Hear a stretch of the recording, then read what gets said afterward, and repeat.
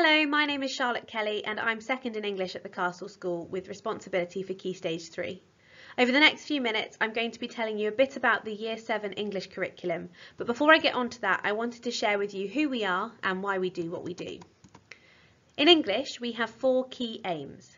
First and foremost, we want our Year 7 students to develop a love of English, to enjoy reading, writing, understanding, interpreting and discussing a variety of different texts. Further to this, we're committed to our students experiencing a wide variety of texts from different people and places throughout history, which we firmly believe is of the utmost importance, especially today.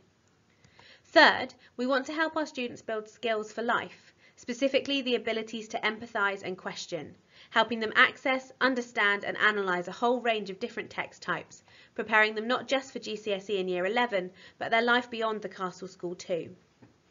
Finally, our aim is to help students become confident orators, readers and writers, able to communicate effectively throughout their lives. In each year at Castle, students' English studies will revolve around 5 big themes in English: non-fiction, literature, oracy, grammar and vocabulary, and creativity with language.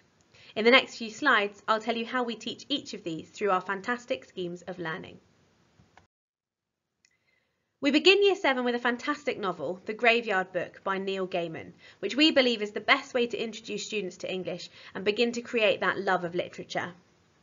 Essentially The Jungle Book by Rudyard Kipling in a different setting, The Graveyard Book is a coming-of-age story in which the protagonist goes on various adventures, making friends and learning a lot about himself and the wider world along the way.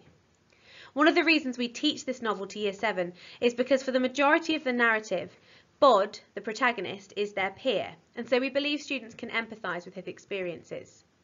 The novel explores the nature of good and evil and creates opportunity for discussion of what it means to be human. Another reason we think the text is so useful to teach our younger students is because it effectively blends folklore and legends with the Gothic and mystery genres, and these are revisited further up the school.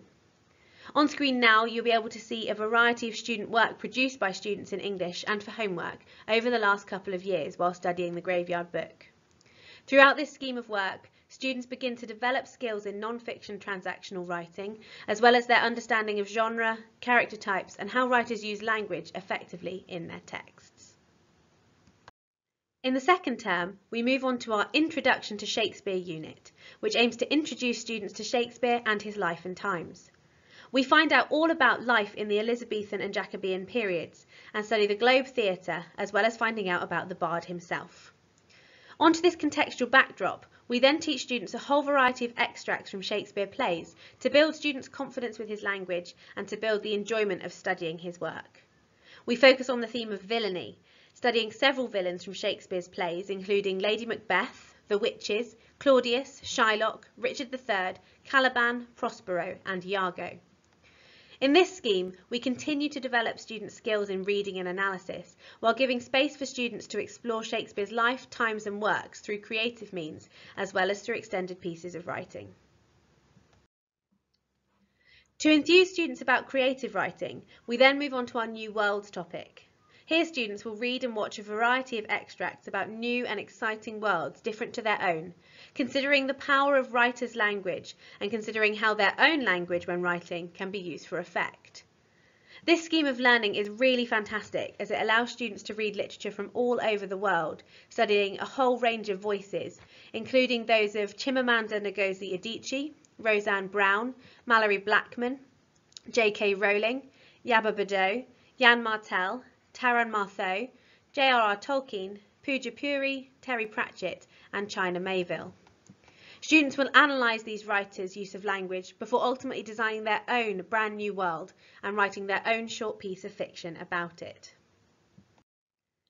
At the start of the summer term, we move on to our Animal Poetry unit, a scheme of learning that aims to develop students' love of poetry, to build on their knowledge of the writer's craft, and to introduce viewpoints and perspectives about animals and animal welfare. We'll study poems by James Reeves, William Blake, Seamus Heaney, Maya Angelou, Carol Ann Duffy and Ted Hughes, building students' analytical skills and facilitating them to write their first full essay in English. Again, in addition to this type of writing, we will continue to develop students' empathy and creativity through numerous activities, exploring imagery and poetry. And students will also have the chance to write some of their own poems. Our final topic for Year 7 is the zoo debate. Here students continue to develop their viewpoints and perspectives on animals and their welfare. Together, we'll consider environmentalism and animal cruelty, while continuing to consolidate knowledge of how writers use language to persuade people to listen to their views. This unit culminates in students writing their own persuasive speech, which they'll perform to their class about whether or not animals should be kept in captivity. This unit helps students to build confidence with oracy, to develop productive and cooperative working relationships with their peers, and to explore different people's viewpoints. We're also really pleased to be able to offer our Year 7s the opportunity to participate in the Accelerated Reader programme. Accelerated Reader is a student-driven programme guided by us teachers that helps students to hone their reading skills while enjoying their own reading for pleasure.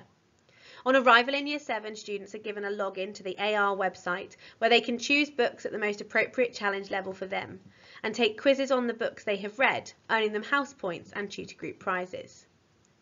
Also, once a fortnight, students will also partake in Philosophy for Children. Over the course of Year 7, we use this course to engage students' curiosity in global issues, encouraging them to consider the big questions in a safe and secure environment. We also teach them how to discuss and debate productively, rationally, and with open minds. In the English faculty, we offer a wide range of different enrichment opportunities, ranging from the lunchtime clubs displayed on screen to whole day enrichment activities, such as welcoming, visiting theatre companies and performance poets, and going out into our local community and being inspired to write about the world around us. As for homework, in Year 7 students will be set weekly spelling and reading homeworks, as well as homework based on their learning in class. These homeworks could be creative tasks, research, or shorter pieces of writing. If you can encourage your child to engage fully with these tasks, we would be incredibly grateful.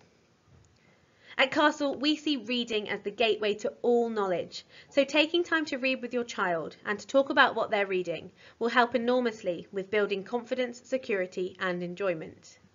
We do not ask you to pre-read any of the texts we're going to teach in class, as this would spoil the twists and turns as we discover new information together. But talking to your children about what they have read after the lesson would be strongly encouraged, as would conversations with your child about what they are reading outside of school. I hope that you found the last few minutes a helpful introduction to what we get up to in Year 7 English at the Castle School. If you do have any questions, please do not hesitate to get in touch.